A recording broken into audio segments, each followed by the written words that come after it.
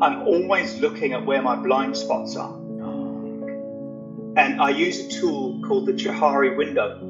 And I can send you in the show notes or whatever makes sense. But the Johari window, I teach this to leadership teams across the world.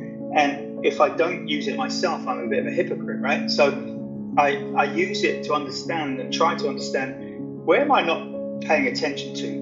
What feedback am I getting that I need to address and that I don't want to address, that I'm scared to address? Why am I scared to address it? And then I go deeper and I ask myself some discovery questions. So I'm always looking at where I can improve, where I can enhance my capabilities. And I don't mean just more accolades and more qualifications. I mean self-improvement. And so for me, becoming aware of some of those triggers that I have and some of those things that hold me back.